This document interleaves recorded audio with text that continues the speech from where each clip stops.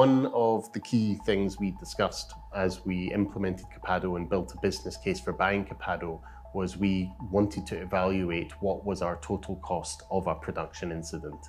What we worked out is with the number of people in the park and the number of meetings that was being had and then the amount of effort to redeploy, retest, fix things, we came up with an arbitrary figure of £10,000 per production incident.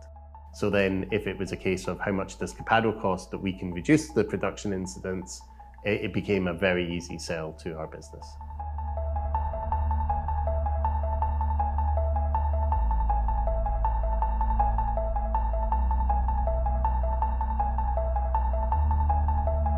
My name is Paul Aylott. I am head of CRM and client data for Aberdeen's investment area. We are a global business. We have offices all the way from Australia to Brazil and America. So having a single source of client truth is absolutely pivotal for us. Historically, the team very much wanted to embrace agile, but they didn't quite have all the skills to hand to do that. That led to very much a hybrid agile and waterfall approach and deploying using change sets. But the impact of that was we suddenly had a lot of production incidents, and fundamentally we didn't have everyone working together as a collegiate team. But we're either struggling to develop the change that the business wants, or we can't really keep up with the business change, or we make the business change and it magically disappears again. Obviously, that's not what you want. You want to be able to have confidence in what you deliver and know that it's going to stick. Everyone was definitely keen to move in the same direction. One thing Copado has enabled for us is the ability to allow members of the business and our business analysts within my team to actually get hands-on with some Salesforce configuration. So let's move a field over here, let's change a pick list, let's rearrange a lightning page. All of that sort of thing always ended up at the bottom of the queue for our developers, and our ability to attack the backlog from both angles has helped us move towards that point.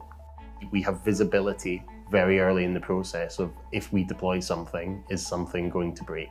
It gives us confidence as we move up that we are or not breaking something. So from the customer's point of view, they get the incremental improvement. From our point of view, if we're not infallible and we do make a mistake, we're able to catch it before it impacts any of our users. By making sure we had the right people in the right jobs, by having a good agile process, automated testing and using Copado for delivery, we increased our delivery speed by 800%, going from 16 points accepted by the business up to around about 130.